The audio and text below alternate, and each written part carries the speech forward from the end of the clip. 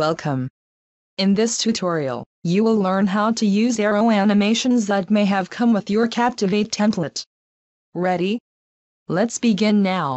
After launching your template in Captivate, click on the Library tab. Please note that in this example, we are using the iLearn template. Check your template documentation to determine if your template includes animations.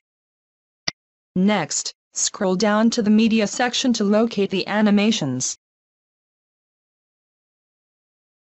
Locate the animation you would like to use and drag it onto the slide. Reposition the location of the animation, and adjust the timing on the timeline, as needed.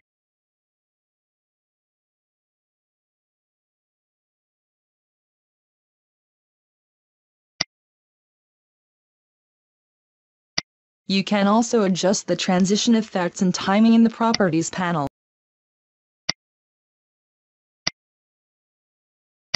If needed, add additional animations to the slide in the same manner. Please note, we recommend using only one animation per slide.